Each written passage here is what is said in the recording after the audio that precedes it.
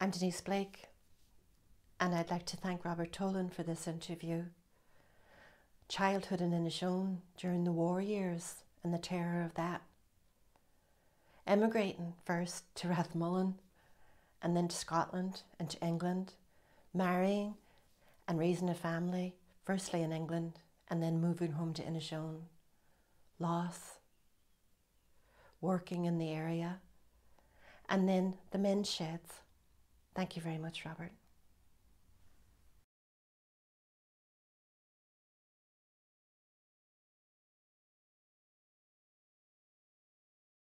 So, I'm in Ramelton. Oh yeah, yeah. What's it? Yeah. It's out of the 5K anyway. Yeah, you're breaking the rules. Yeah, yeah. So, as I say, I was born in Carndale, or a place called Carndale. Carndale? Yeah, Carndale. 1932. 32, gosh. Yeah. Gosh. So, and well, I grew up there. And small townland, was it, or? Just a townland, rural place, farming. Farming, yeah. Grew up in a farm there, yeah. And had you many in the family, or in your original family? Don't remember much about it was the war. This plenty reminds me of that, you know, the times, the war years, yeah, where everybody was frightened and afraid too at that time, just the same as now. Yeah. 1939, although I was young at that time, I still remember it vividly, you know, and during the war and the ration books and the scarcity of food and all that. And there was American soldiers in Derry at the time too, wasn't there? There were, yeah. So it was frightening because it was very close to us. You could hear the planes and that, and the bombings, and the battles out at sea. Gosh, you could hear all that, you know. Yeah. So, and were you frightened, or like had you a sense of what was happening, or? Yeah, well, if you hear planes, or you know, when you're small, flying over bombs and that type of thing, it's frightening enough, you know. Yeah. And you probably had a sense from your parents and that too, that there was something strange. Yeah, well, it was all the time talked about, you know, every day. Yeah. How it was going, and they probably thought that the Germans would invade Ireland that time. Yeah. But then that's another story, of course. Yeah. Well, no, it's you know, it's part of your story. It's part of the country's story. Yeah. Yeah. So I went to school there in Cairn, and after that I went to Tech. It used to be in the Colgan Hall here. Yeah. And had you a trade? Yeah. Went on to do joiner or carpenter joiner. Yeah. I started with a man here. That was shortly after the war. There were no furniture like now. All the furniture was homemade. And that's started making that with a boy here employed. I got 10 shillings a week. Gosh. At that time. And they would have been beautifully made too. They would have been beautifully made, I'm sure. You know, it was craft. It didn't serve the purpose, It was good at that time, yeah. Did you like it, or? Oh yeah, I always had an interest in wood and gardening. Farming didn't call you at all. The farming didn't call you at all. No, well, when you're reared in a farm, you done your bit. Yeah. You know, gathered spuds and all that type of thing. When you come home from school, you had to do the work. Yeah. All that type of thing. And the early morning too, I'd say. The mornings, and then you went to the bog, as they say, for the turf. And Yeah. done your bit there as well. Yeah. So even when you're working, you still up till I was about 18 or 19 when I left home. I went to Rathmullen, Board of Works, got a job there with the Board of Works. Rathmullen, oh. Your sister, at the time they built the pier there, Rathmullen. Oh gosh. That was 1952 or something like that. Yeah. Mm. And so it must have been a much smaller pier than the original Rathmullen pier. I never even. Oh, it was just an old stone pier. Well, they were a wooden structure, but it was rotten and washed away at that time, you know. So that spent 3 or 4 years there. Yeah. How would you have gone from Carndonagh to Rathmullen? Like, were you driving or what? Oh no, driving. There were no cars then. No. You're lucky we had a bicycle. Yeah. Yeah. Did you? Yeah. You cycled to Rathmullen? No, the crowd they called Brown, they'd run a boat across there from Fawn to Rathmullen. Oh, aye. That was very basic. You go the bus to Fawn and you went down to the end of the jetty there and you waved across Trench and they would see you. They'd come and pick you up and take you over for 2 and 6pence or half a crown, what they called them times. Yeah. So that was the transport, yeah. Yeah. Yeah. There were no phones. No. No. Yeah. No. So do you remember the first phone that you had? The first phone? Yeah. Yeah. Well, when we come back from England, we were the first house around here that had a phone because my wife, Teresa, she was nursing and she was on the ambulance. So you had to have a phone. So they put in the phone first. So it helped the neighbours too. Yeah. Yeah. So the money left by the phone. Yeah. Were you in England long? I was there, I don't know, about 18 years. Oh, in England. Gosh. Yeah, well, we'll come back in 1971, 72. So you left, did you leave from Rathmullen to England or how did you? Went from Rathmullen, or went to Glasgow first. Glasgow first, yeah. Yeah. It was a big change from here, Rathmullen. Yeah. Were you sorry to go or were you glad to go or? I was glad when you're young, you're glad you're anxious to get away. Everybody else was going. Yeah. So that was the way it was. Yeah. And you just went. And, well, when in Glasgow, all Donegal was in Glasgow. Yeah. At that time, Yeah. Just like home. I always knew there was a big Ross's connection. I didn't realize there was such a big Inishone connection in Glasgow as well.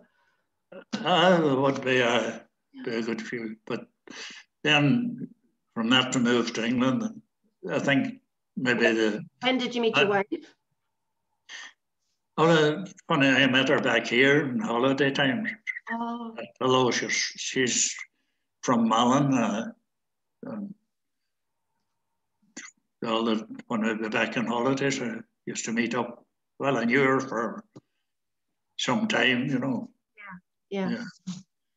So that's the way it was. Yeah. So sorry, interrupted you. So did you move with your wife to London or had you moved beforehand or? Yeah, we were on, she was nursing and she trained in Burnley. And then she moved to Edinburgh and then I was working around the Midlands and Oxford and around there. So she moved down there then before we got married. Lovely. That time we went. So we got married then and we settled in Coventry then for about 5 years, that type of thing. And were you building in England or? Yeah, carpenter joiner, but houses mostly. Yeah, that type of thing. So, yeah. But when our young days and things were a bit tough, there were plenty of food on the farm. That's the only thing, you know. And my mother, we were laughing here. She used to sew shirts for the factory. She would come and take home a bundle of shirts and sew them up, and then just the night I was telling them one time, she went in for shirts. She was sewing and went in for shirts, and when she arrived in the yarn, she still had a pin in her mouth.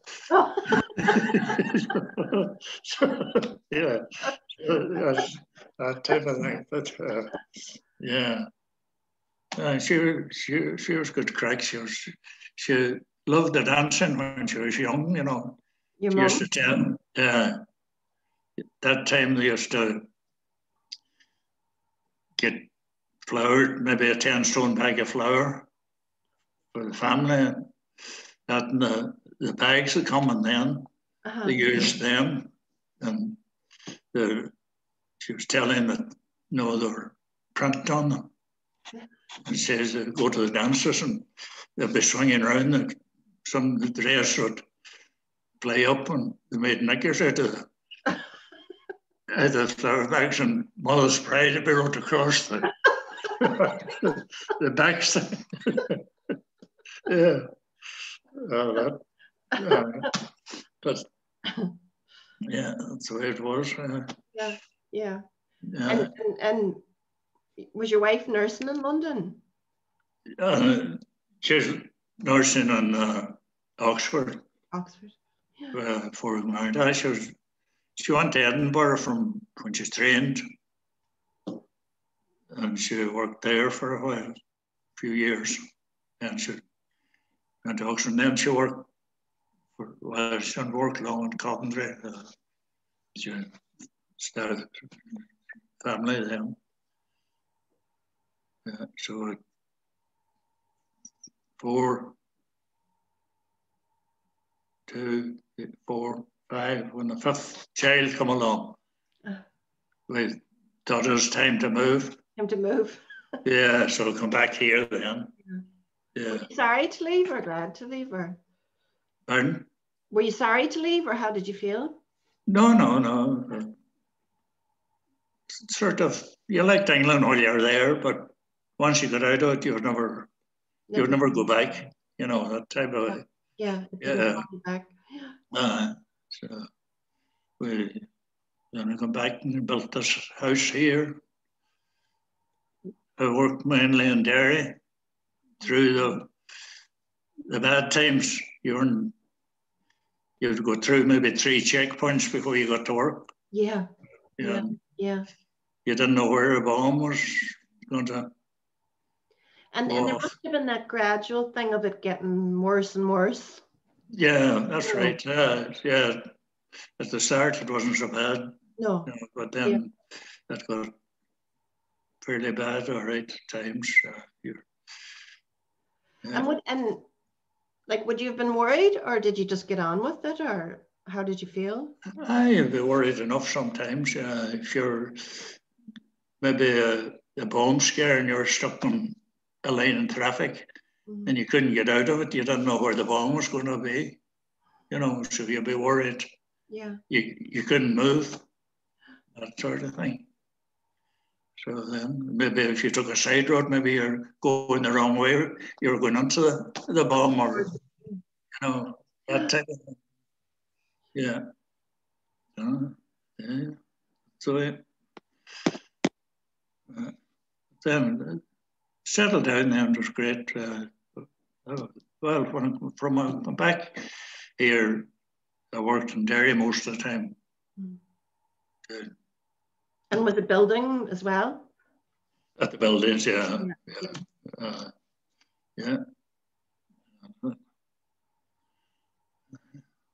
And so the 5 children then, are they all living nearby, or where are they now? Or there were another 4 after that. oh, With 9 altogether then. Yeah. Oh, wow. Yeah. Yeah. You Yeah. filled the house well. Yeah. Yeah. That's right. So with a son killed too in a car accident. So that's nearly 25 years ago now. Yeah. He was 22, Jared. Yeah. Tough. It was a big Yeah. thing. Yeah. Yeah. What year was that? I just 1996. Yeah. He was 22. Yeah. But apart from that, Yeah. happy enough. Yeah. So, Tough. That's anything penance. else you would like to know Well, more? Annette mentioned that you're involved in the men's sheds. Oh, yeah. Well, I done a lot of work on it, but I wouldn't be an organizer. It was Junior Philip Doherty that he started up, and we done a lot of work getting the place ready. Mm-hmm. We're lucky the old co-op and that. In Carndona? In Carndona, yeah. They rented that part of that to us for a nominal fee. So we done that. And then the early years of the shed, we raised funds and we made a lot of toys and all kinds of things.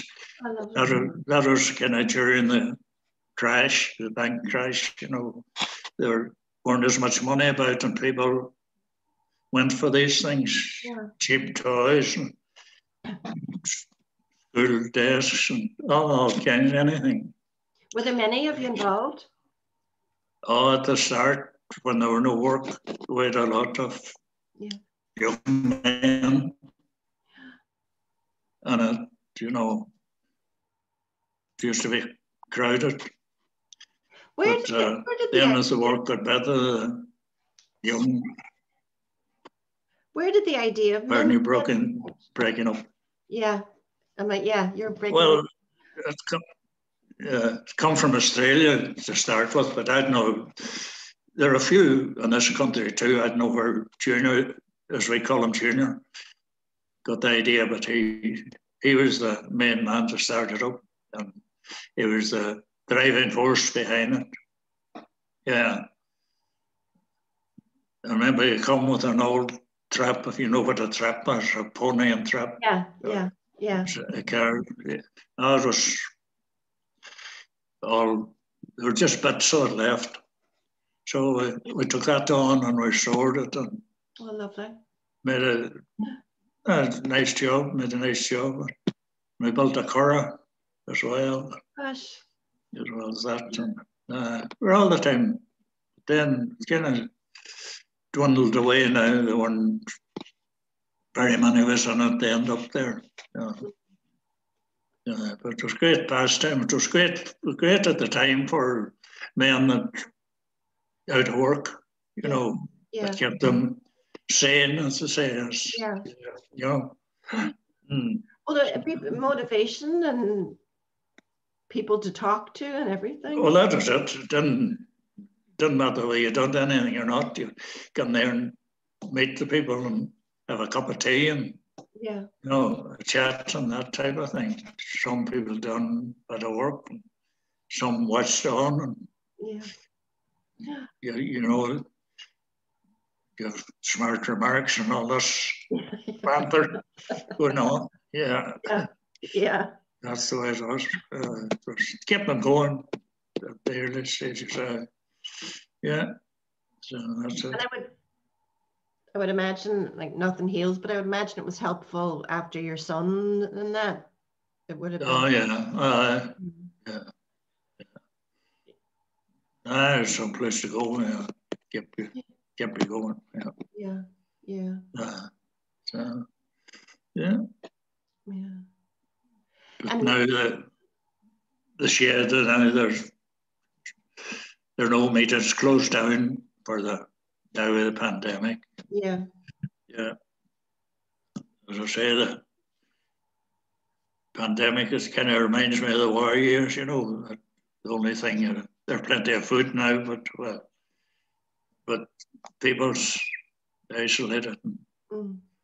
worried. Even that thing, I thought even that thing, especially last year, when we were sitting waiting for the government to make an announcement, you know, I imagined it must have been like sitting around the radio waiting to hear what was happening nearly. Yes, oh yeah, yeah. Well, there were one radio in our district. Gosh. But I was young, but all the men would gather in there at night to listen to us, what was going on in the war. Yeah. Then we going and it wouldn't be one no, an old radio in them times, it was breaking down. And Then, would anyone have joined the army from Inishowen or? I'm sure there were, when there used to be a man next door to us, he was in the army. Every time he was home, he used to visit us, you know. Yeah. He was telling the stories about the horror of the war, you know. He was out in the front. It was terrible. Yeah. He dreaded going back again, you know. But he survived it anyway, but he ended up in a home or somewhere, you know. Yeah. After the war, the stress and that type of thing, you know. I'm sure there were plenty more around the same, you know. But we knew him very well, you know. Yeah. And there wouldn't have been anyone, doctors or anything, to help people like that. You know, you just had to get on with it. You had to get on with it, yeah. That's it. I don't know. There were one doctor and any show. You might say that was about it. Yeah. That's the thing about it. Yeah. My father would say that he remembers after he lived in Cork, but he remembers the first time he saw bananas in the shop. You know, after the war. You know? Everything. There were ration books during the war, you know. Mm-hmm. Coupons, and you were allowed tea, maybe you got half an ounce of tea for each person for a week or a month or whatever it was. Yeah. And butter the same, everything was, there was no such thing as buying a pound of butter. No. You got a slice of it. Went to the shop, depending on money in the family. Yeah, there were many coupons you had. And clothes was the same, coupons for the clothes. That carried on long after the war too. You know. And do you think it affected people like saving money and saving and things? Would that have impacted on them, or? I suppose in my young days there was no money. Mm. You might say, you know. Yeah. Very, very little. People on the farm that just grew everything they lived off the land, say less or more. Yeah. And they exchanged with their neighbour, you know, help one would help the other. Yeah. That time away. There's very little money, yeah. I remember my brothers, the older ones, they went they were working the north and the 6 counties, as I said then, with the Yanks and that. They're building airports and that for the army. For the army. They went to work there. One of them, they come home. They stayed there at that time. You wouldn't be traveling any distance. They're only transport. So one of them come home and they had £20 saved up. Gosh. And my father wanted to know how he got it, or did he get it honest? Never seen £20 in his life. Imagine. Yeah. Well, they've got the cigarettes and stuff like that from the soldiers as well, or? I suppose there would with the Yanks anyway. Yeah. Yeah, there'd be plenty of cigarettes and stuff. Yeah. And another thing with nylon stockings. Yeah. That's a big thing. Like Yeah, for the ladies. Yeah, but yeah, they were very strict on the border there at that time. You know, the customs there, you couldn't buy anything in the area if you had butter or tea or anything. They just took it off you at the border. Did they? Yeah. Gosh. Yeah. Like I've heard stories of children having to wear clothes over clothes, trying to. Well, we all done that. Yeah. Yeah. On a couple of coats or whatever. Yeah. Yeah. But they were nearly to come off you. The border were that strict. Yeah. Imagine. Yeah. But then later years, used to come, the dairy crowd, they would come out with bus loads, tourists. They're all the time looking for country butter, you know. Yeah. Yeah. And talking to the other man, Karen, about a character too, but he got a lot of mashed potatoes and cut them out in squares and pass them up for country butter. He sold it to the ladies there. I'll say they'll give them a bad doing the next time they come back. You know? Yeah. There are all kinds of tricks going on too. Because it is, Inishowen is very much connected to the Northern Ireland, really.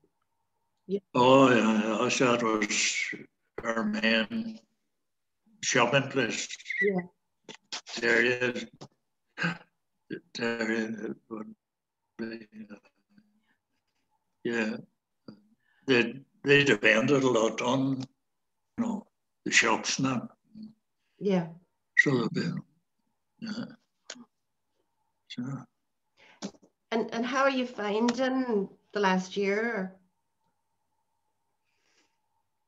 Well, not too bad. We're breakers and all time. Now, sort of get out every day for a walk on the beach, maybe something anyway, somewhere. Yeah. For an hour or two, it breaks up the day. Yeah, all right, so far anyway. Have you many grandchildren that live locally, or?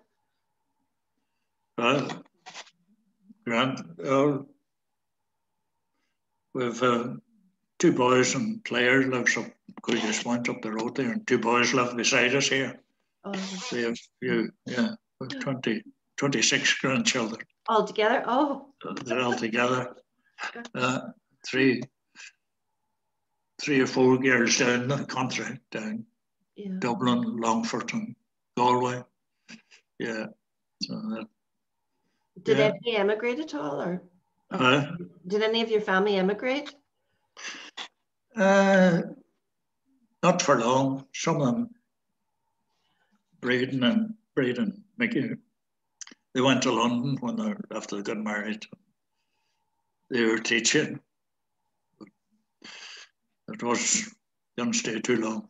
Didn't stay too long. Yeah. No, teaching was hard there, mind you. It's hard enough here now, but it was worse there. Yeah. Yeah. That time, yeah. Yeah. Yeah. As you say, it's like my father's father, he died before my father was born, but he died of TB was the thing too, was the big. Yeah, that was a big thing. I had a sister too had TB. She spent a great number of years and a couple of years in Killybegs, and then she went to Dublin FEMA. Must have spent 2 or 3 years there. She had a family here, young kids here. It was tough on the man. Yeah. So, no, there was no cure. That was the only cure. They just, I don't know, they didn't seem to have a proper cure for it. No. Yeah. So that, yeah. Because I think it's strange the way it's COVID now and the way it was TV at the start. Yeah, well, there's always something. Isn't there? That'll come, yeah. Yeah. Yeah. So I'm the last of 9 myself. Are you? Yes, all gone. Yeah. Mm. That must be strange too. Yeah. Just, yeah. We enjoyed life. Yeah. When we were going. Yeah. And they were they all local as well? Pardon? They were all local to you? Well, there's a brother in America. They all spent their time in England or Scotland. Talking about the war years, I remember 3 of my sisters left in the one day to go to Glasgow to work. Yeah. I was thinking it must have been hard on your mother and them. Must have been. Yeah. And then they were there. Yeah. That was just before the war. Yeah. And then they couldn't get home till after the war. Gosh. Yeah. One of them worked in a ammunition factory. Although when the buses used to be telling the blackouts that time in Glasgow, and all the cities. And this wouldn't be in the bus. You know, a girl in the bus, she was young, that's a young girl, in the bus, and all these men. See the ticket machine. Oh, yeah. If you don't sit down, I'll get you up with us. Yeah. And then, as you say, no phone to phone home? No, there are no phones. You get that letter, and even the letters were censored. Gosh. If they said anything at all, anyway, about the war or about anything at all, it was cut out. I didn't realize. I thought, like, just if you were in the army, they would censor. I didn't realize civilians had that happen. Private letters. There were a stamp across the envelope, censored. Gosh. Yeah. And then you'd be praying that a telegram wouldn't come. You'd be praying that a telegram wouldn't come. Yeah, well, that's it. There were people lived across the road here from us. They were in Glasgow at the same time, and their house was bombed, and some of them killed at that time. Oh. Yeah. Yeah.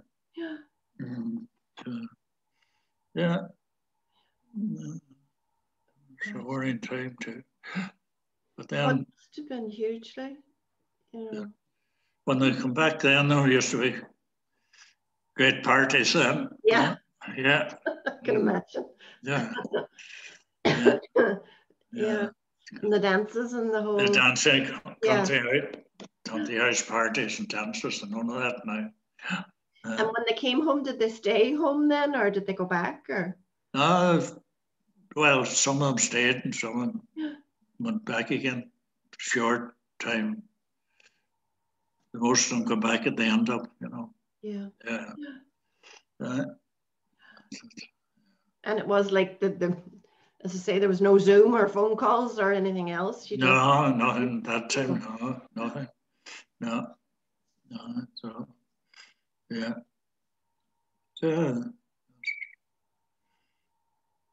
Glasgow's a great place for dancers when I was there. Anyhow. I would say so. Yeah.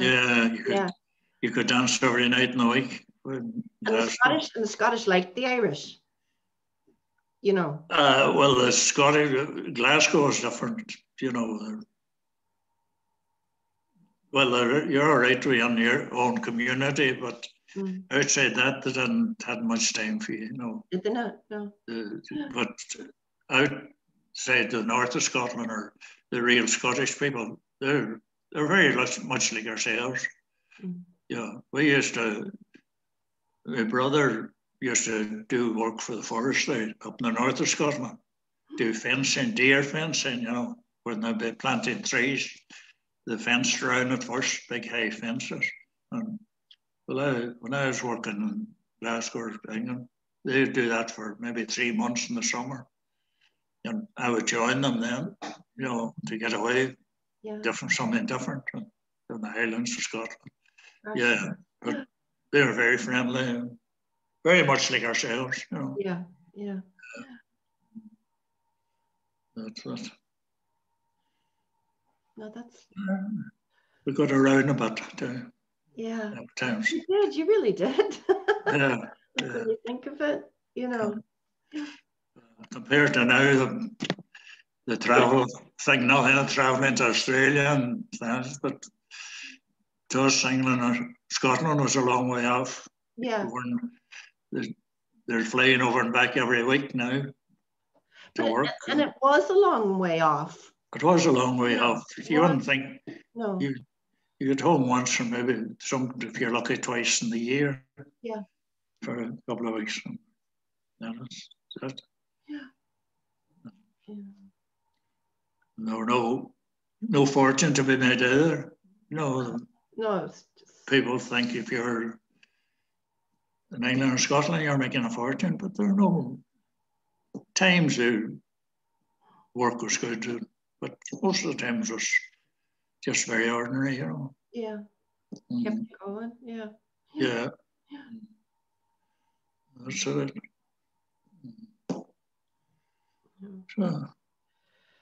So you're getting through this time okay? We got our first vaccination there last week or so ago, so we get another. They're very slow in doing it, I don't know. Yeah. Whether they're not getting supplies or what, I don't know the story. Yeah.